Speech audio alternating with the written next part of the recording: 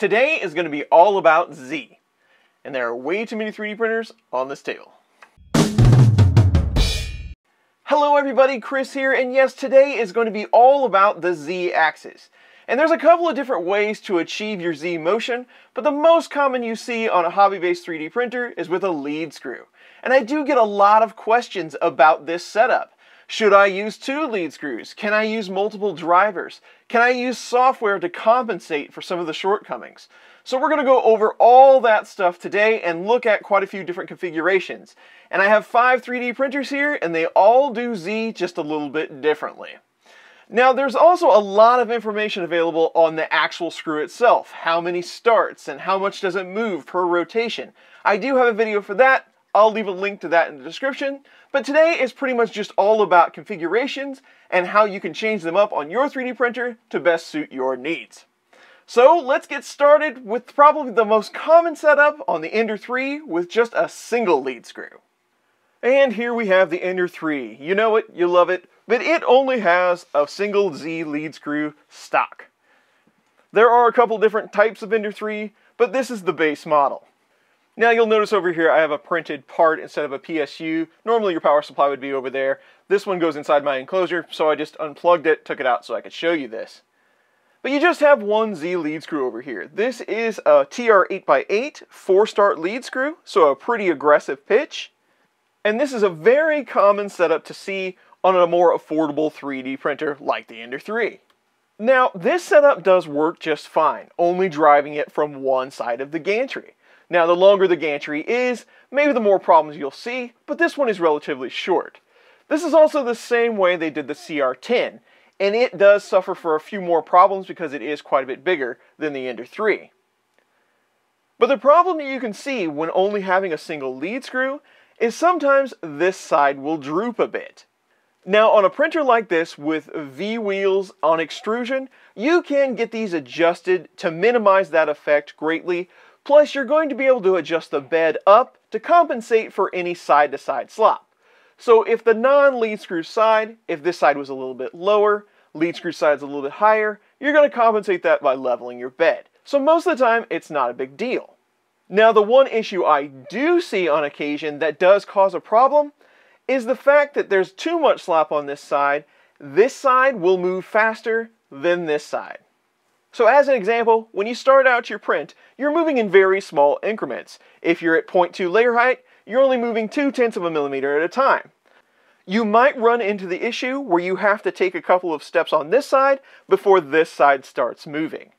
And that's where the printer design and the wheel adjustments come in to keep that from happening. But that's the most common single lead screw issue on a 3D printer that I usually see. The easiest way to detect that is to put some marks on the wheels over here, run the gantry up manually a couple of steps, and make sure you see these wheels move with every step of your Z lead screw. If it doesn't, adjust both sides wheels correctly, make sure your lead screw is tight on the shaft, everything's all tightened up, ready to go, and hopefully that will get you moving at the same rate on both sides of this gantry. Again, if there's any droop, that is taken up by adjusting the bed. It's also important to mention that they do sell kits for Ender 3s and CR10s and a lot of other printers to add a second lead screw. You just add the motor over here, you have to move your PSU, but then you hook them up in series and you're still only using one plug on the main board. You just come into this motor first and then head over to that motor. But that would get you to a 2 lead screw design if you wish. We'll talk more about how those are set up later in the video. Now we'll move on to log. Log is in a standard Marlin configuration right now. Nothing fancy done as far as the lead screws are concerned. But these have integrated lead screws, but it is dual. It's more about the number of lead screws than it is about what type. Now the problem with this scenario, you can actually see it in the video right here. When you have 2 lead screws and you turn them off, the power goes off, one side could droop over the other, because they're not synchronized in any way. So you can see in this video, this side is much higher than this side. And when the power's off, you can turn these independently, freely, and that can definitely get it out of whack. And you want your gantry, this x-axis, to be as perpendicular to the bed as possible. That's how you're going to get the best print results. So having 2 lead screws on the printer, if you wanted to add one to your single lead screw machine, isn't going to necessarily fix everything. But there's a couple of ways to get around this. First, you can do it with hardware. And that's what Artillery has done here with the Genius. We'll take a look at its lead screw setup. The Genius does have 2 Z motors, and they are individually driven. They have their own driver. We're going to take a look at that more in a little bit. There might be software on this that helps you align them, but most of what I wanted to show you is this belt up here on the top. In this configuration, both of the Z screws have a gear on top, and they're synchronized by a closed loop belt. And this will keep them from drooping one side or the other like we saw on log, where they're both independent, because they have to turn at the same rate. Now the only problem I see with this is that you have to find a belt that will fit your configuration, which might not be all that easy, and they have to be synchronized in the first place. So before you put the belt on, you will have to get that gantry level, then tighten up your gear to make sure it stays that way. But after that's been adjusted, this should keep them synchronized going forward. So that's not a bad solution. And on Thingiverse, you can find a lot of different configurations for other 3D printers that will help you get this done if this is the route you want to go in. Also, if you're going to connect your Z screws with the belt, make sure that those screws are absolutely straight, because keeping them captive at all on the top could cause banding if they're not 100% right on the money. And you wouldn't even have to have 2 Z motors for this configuration. You can have some sort of idler over here that would keep them synchronized. One motor should be able to power them, even if you have a belt on top. Not all NEMA 17s are created equal, but most of the motors that you're going to find on a printer should be able to do that work. And then we come to our Anycubic Mega S, and it has yet another configuration to be able to deal with dual lead screws. So let's take a look at the back. This style uses 2 Z motors and 2 lead screws on a single motor driver, but they've put in 2 end stops, one on each side, so that you can hit both of these end stops so it knows when the gantry is level. And there's a screw on both sides of the X-axis to adjust the height. So if your X isn't quite level, you can adjust that screw, make them hit that end stop on left or right sooner or later to get it adjusted in. And let's just run through the sequence real quick so I can show you what it does. And try to ignore the really noisy case fan, but we're just going to home Z. You can see it brings it down.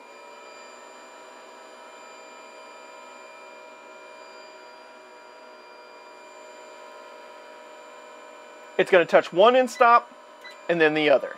Now it knows that the gantry is level. So this setup takes a little bit more hardware, and there is a little bit of firmware tweaking you have to do. We can take a look at that. But it is a pretty good setup in my opinion. Just adding a second end stop switch, and then you have one more adjustment point, not just the bed, if things are skewed just a bit.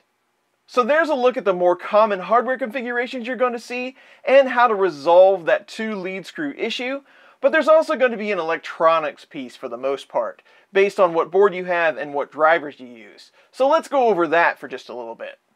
So here's a Creality style board. This is the kind of board that you're going to see on that Ender 3 that we looked at. Notice there are only 4 driver chips, and they're baked in, you can't replace them, and there are 4 motor wire plugs. You only have an option for 1 Z motor, 1 Z driver. And that's where that motor cable in series comes in. You can run the cable out to 1 Z motor, then run another extension cable over to the other Z motor. And you do see kits a lot that allow this if you're going to add that additional Z. And I didn't have one of those cables handy to show you, but this is what it would look like if you bought one of these kits. You could use the stock board and then use this cable to run to both motors, and you only have one plug that goes in that existing driver port. And there's multiple solutions to get around this, like these little PCBs right here. This one will allow you to plug in both of your Z motors and then have one cable broke out to go to your main board. Again, these are hooked in series. It's not very common for you to see a parallel setup. So there's a couple things you can do to get around that scenario. And then we take a look at something like an SKR 1.3. You have the same type of setup as we did on the Creality board. You only have 1 Z driver and 1 Z plug.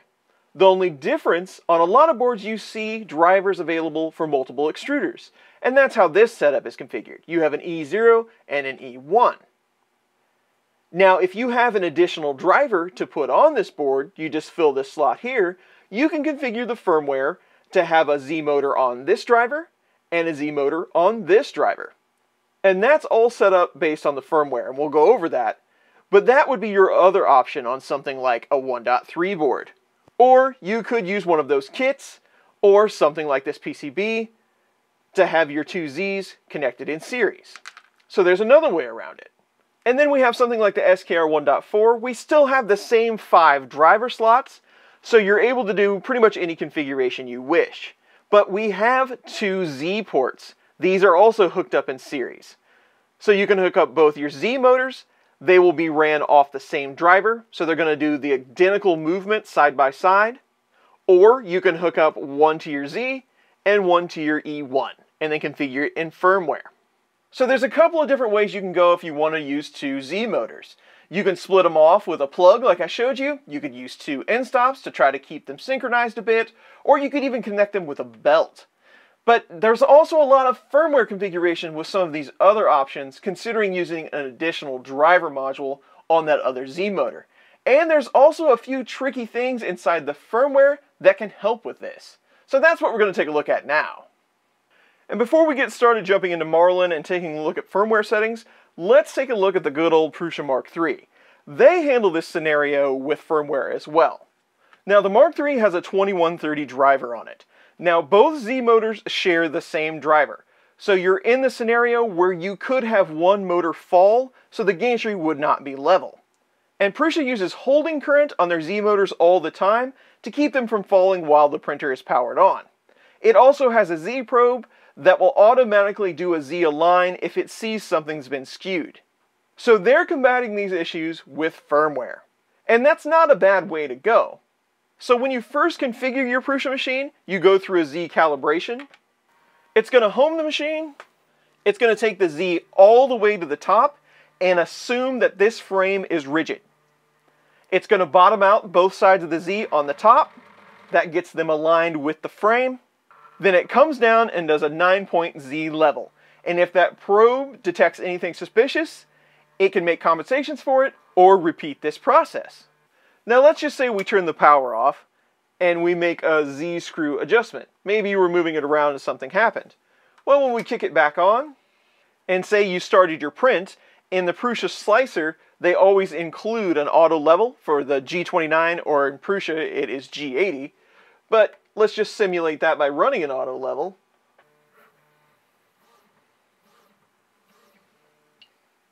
By the time it gets all the way to the 3rd probe, it's already noticed that there's something wrong.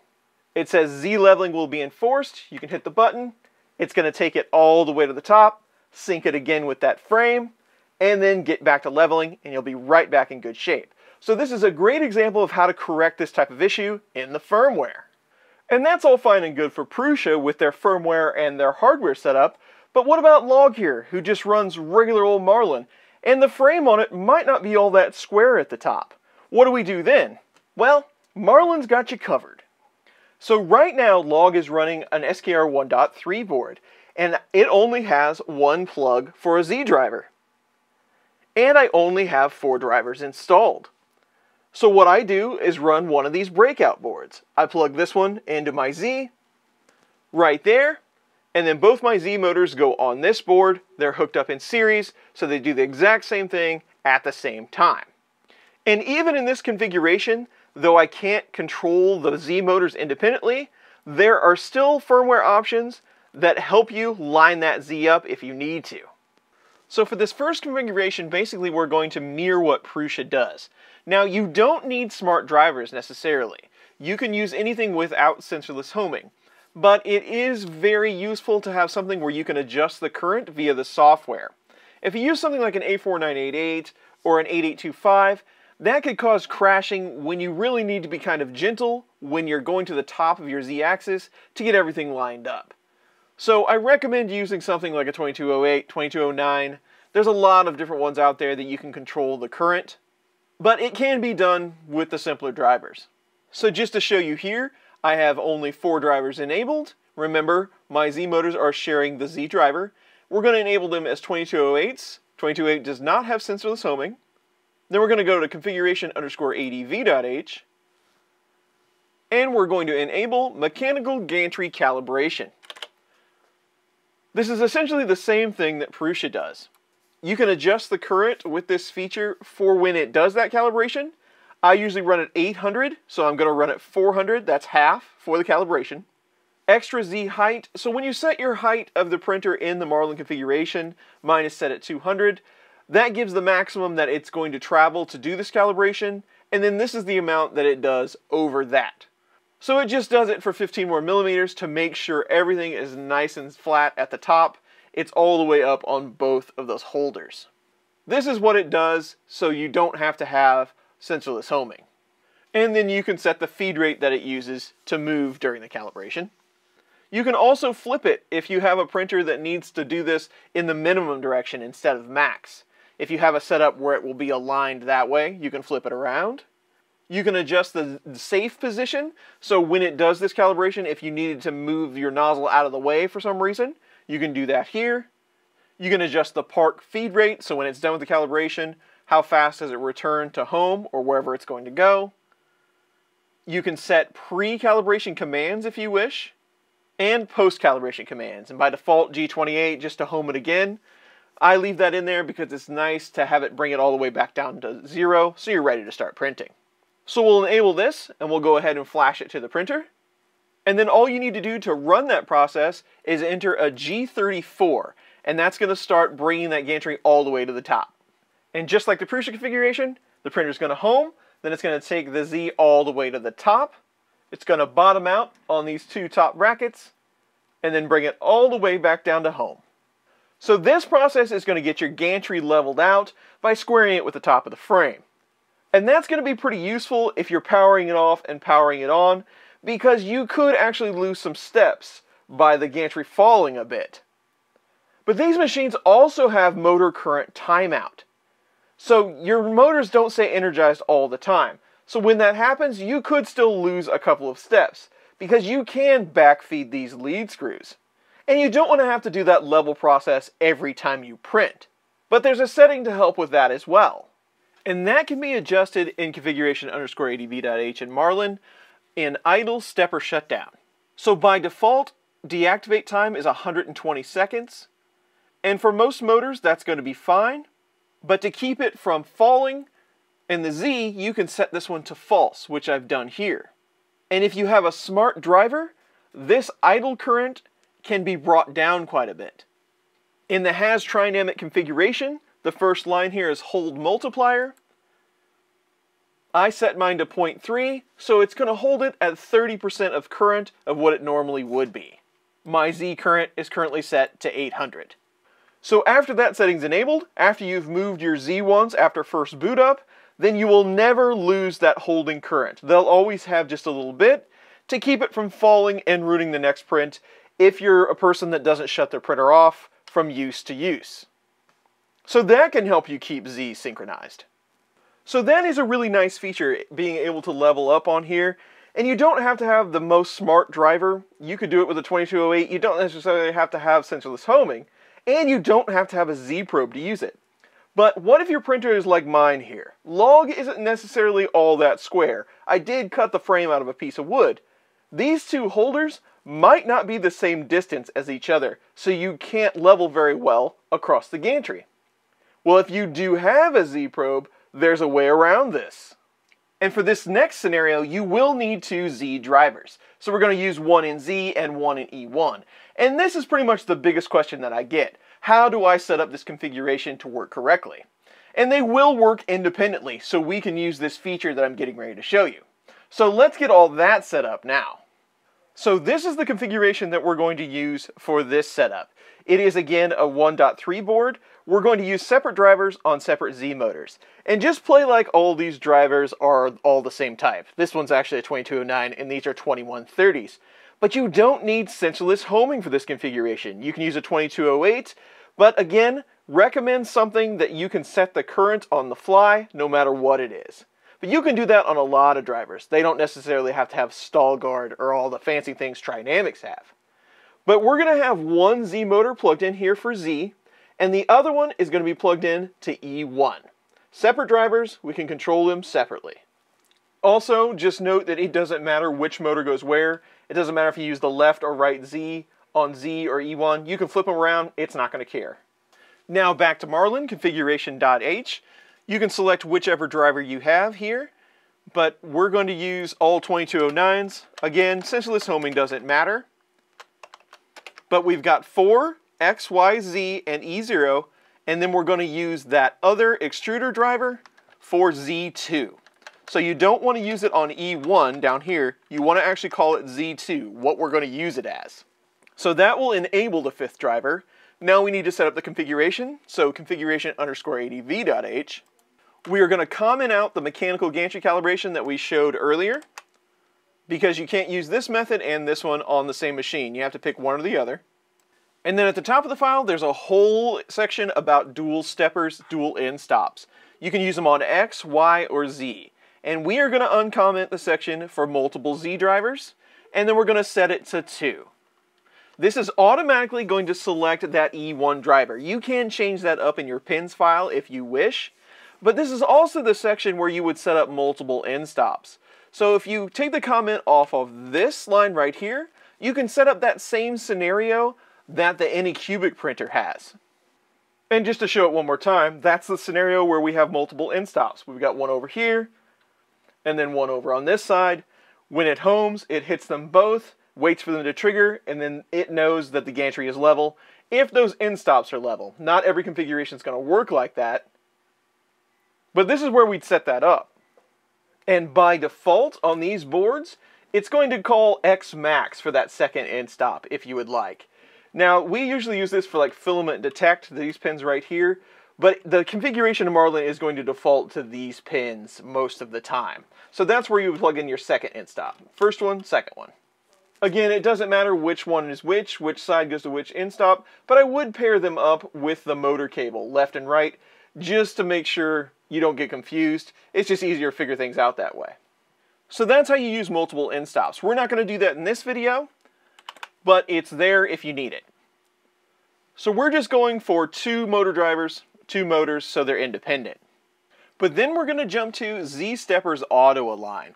This is the feature that can help you out with this. We'll just take the comment off of Z-Stepper's Auto Align, and then it gives you an explanation of what it's going to do. You can use multiple Z motors, 2, 3, or 4, to achieve this same thing.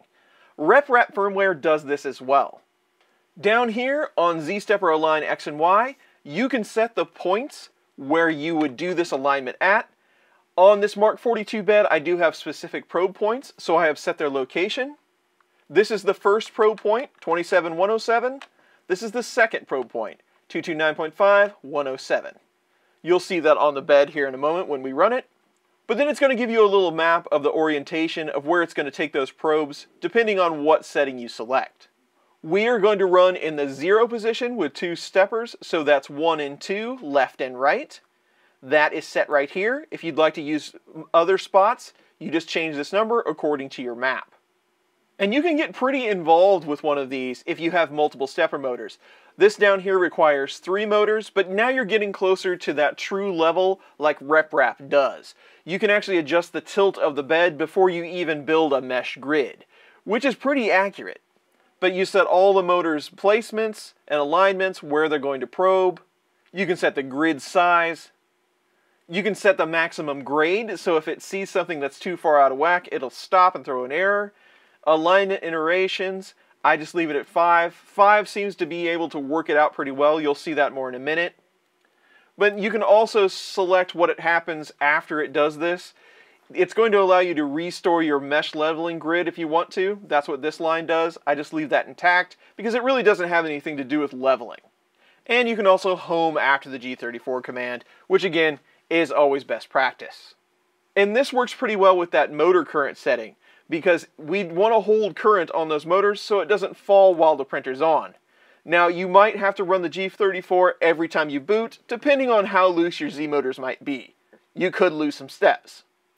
And while we're talking about motor current, it's probably important to mention anytime you're using dual drivers on one axis, like you are here on Z, you want to make sure the motor current is as close as possible on both motors. Let's take a look at the TMC section one more time. This is the has trinamic configuration like we're going to be using on these drivers. This will be enabled. But you can see the current for X. You can also run an M906 command if you'd like to look at these. But this current, and if you lower the current when homing, make sure that both the motors, in this case the Z motors, are set the same. And you can see Z and Z2 here are both set to 800. Now there are some considerations to make when you're setting these up in series. If you're running two motors, you might have to up the current a bit. And if you separate those motors out into two different drivers, you might want to consider lowering the current a bit. It's all based on what driver you're using and what motor you're using. But no matter if you're using a smart driver like here where you can set it in the software, or you're using something like an A4988 where you have to set it with the trim pot, make sure you get that current as close as you can on both motors. That's just going to save you from a lot of troubleshooting going forward, because if one's a little lower than the other, you might have one that's missing some steps because it's skipping or something like that. It's just going to be a lot easier if you get them close. Now with that configuration uploaded, if we get into Pronterface, we can run some commands. Always, I recommend you reset EEPROM when you're doing anything like this, no matter what changes you make. So M502, then M500.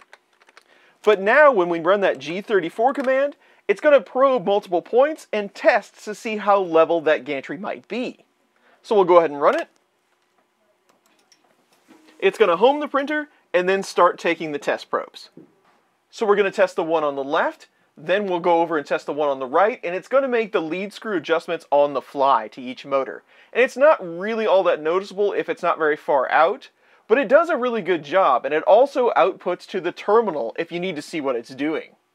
You can see the different iterations that it's going to run. This one does 5, you saw that in the firmware, and then how far those were out in between both of those motors. And it should be able to bring it down every time that it runs.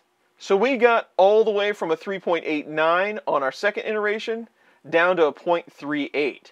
And it can get even more accurate than that. Now I'm going to shut the printer off, and I want to skew the X quite a bit so you can see this thing in action. I'm going to pull this side up quite a bit. And then I'm just going to let this run so you can watch it. We'll speed it up a bit, but you can see that it's making adjustments to both motors as it probes. So we'll just fire up that G34 one more time.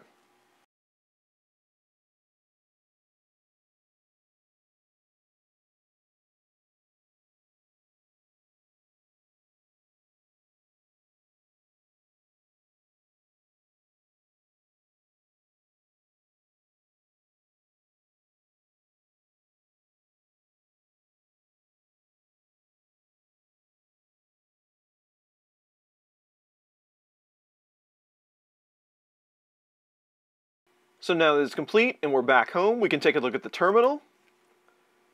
And you can see we kind of started out high, 2.23. We went even higher because as it's trying to level that out, it's making changes. But after 5 iterations, we were able to get down to a 0.34, which is pretty good, but it could be better. Also note that these commands are available. You can run this process from the LCD, and it will spit out your difference right here on the screen. Back to the terminal. The more points you run, the more accurate it becomes. So if we just run this again, the G34, you will see that it's able to dial it in even further. And at this point, essentially, we have had 10 iterations, and we were able to get it down to a 0.01. Can't ask for any better than that. So if you have a printer that might be really far out, or you have a really long X gantry, you might want to consider upping those iterations. This default stepper deactivate time is going to be useful as well, because after you run that G34, after you've booted up, you can enable this and it will always keep that current on the motors so you don't have to run it again. You just have to worry about that after you boot up. So if you keep your printer on a lot, again, this might be more useful. So if you're concerned about your Z motors losing sync, you might want to consider running one of these processes every time you boot the printer. Now that we have some holding current on the Z motors, this shouldn't be an issue unless you power the machine off. But there is one more feature I wanted to show you that you could consider that will automatically do this every time you boot up. And it could be handy for a lot of processes. And that's this feature right here, Startup Commands. And I want to thank Mr. Latine for making me aware that this feature was available, but anything you put in between these quotes will run at startup. So we're just going to enter the G34 command to do that gantry leveling sequence. Now you want to be careful what commands you use as a startup command, because things could go wrong. You need to make sure your printer is working as you expect it to.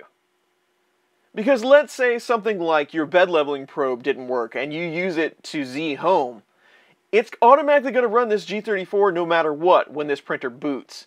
So if that probe didn't work, it would dive the head right into the bed and cause problems. So be very selective about what commands you'd like to use as startup commands. But if the ultimate goal is to keep your gantry as level as possible, this might be one to consider.